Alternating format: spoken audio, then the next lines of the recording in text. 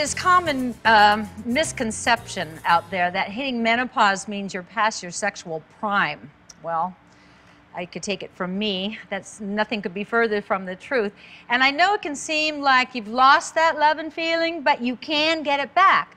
It just helps to understand where desire comes from and what makes it disappear. So I've invited my friend Dr. Stacy Nottingham from Life Extension to join us this morning to help us find our lost libido. Welcome. How are you, Stacy? Oh, I'm great. Thank you for having me. I think there are women all over America, probably all over the world, looking for their libidos everywhere in the house and can't find it. What happens to the libido when you're a kid? That's all you think about. It's so true. You know, the good news is if it's lost, we can find it.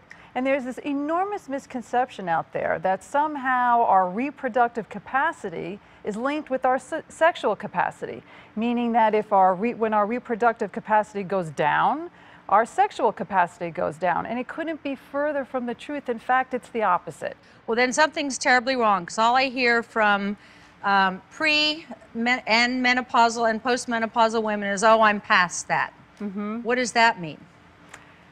You know, stress plays an enormous factor in terms of libido. It's a very important blend for women. We need to have our mind and our body needs to come together and fuse as one. You think also at this age we start getting a little fat and we start, you know, not liking the way we look and it affects our relationship with our partner?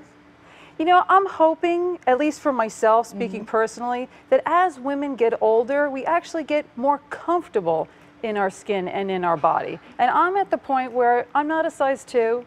I was never a size 2. I'm never going to be a size 2. And if you don't like it, move on. I'm finally comfortable in my skin. When a patient comes into you and says, "Doctor, I just don't feel it anymore. I don't know. I'd rather have a smoothie." What do you do for them? I say probably me too a lot of the time. You're just tired? Food is definitely a pleasure, there's no doubt about it. But there's something that we're missing when I call it the flame is out. Yes. And I don't want women to think that I'm just talking about sex. It's not just about going out and having sex. What we really want is to relight the flame. It just makes the sky a little bluer. It's nice to walk into a room and a lot of times I'll ask them, how many men were out in the office? How many men did you see? Most of them, 0. They didn't even notice them. They don't even notice them because the flame is out. So in order to kind of rekindle the flame, you can do something as simple as taking a product, an herb that the Incas have been used for over 2,000 years, that I personally have been using, that I've been using with my patients for 15 years, an herb called maca. And then I ask them to come back 2 or 3 weeks later, and I asked them, how many men in the room? 8. How many men in your office? A lot. Maca, that's interesting. I've heard of maca as does it make you horny, or does it just sort of relax everything? Maca is composed of 2 very important amino acids, arginine and histamine. Oh. And arginine is noted for vasodilating. We all know that in order for a man to attain an erection, he needs to have a lot of vasodilating. Because it improves blood flow? It improves blood flow. We need the same. We actually do attain erections as women, and a lot of women don't realize that.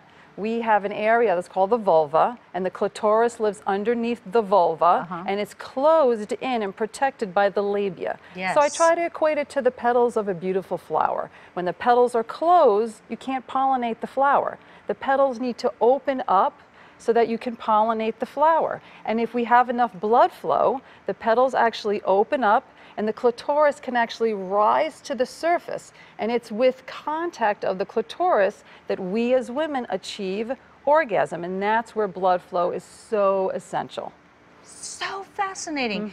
You know, I do my husband's vitamins, and I make sure that I put 4 arginine into his nighttime vitamins. I'm sure you both appreciate that. But I never thought of taking it for myself. You can. I was just concerned about, you know, him, which works quite nicely.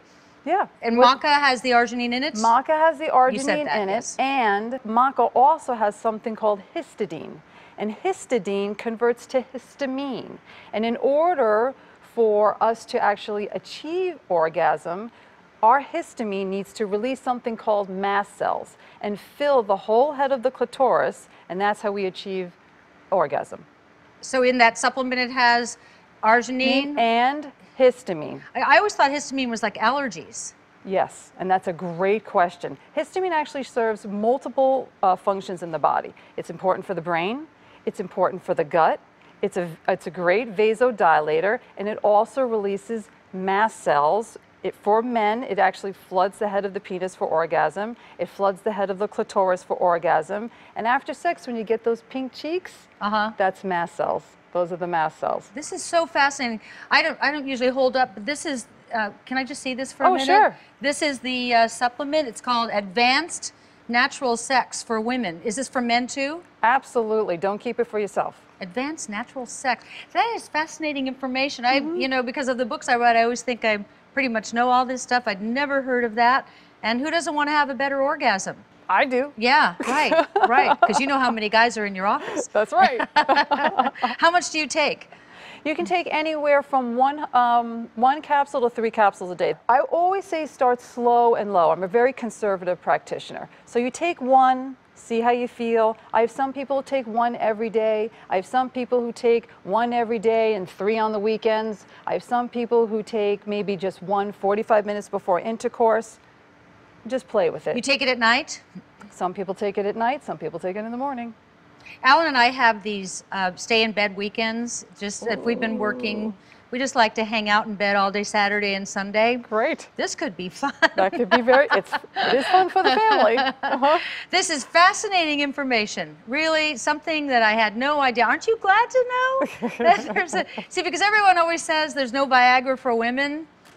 Here it is, and it's not a drug. That's what I really like about it. It's natural. Me too. Thank you so much for being with us. Thank you for having me.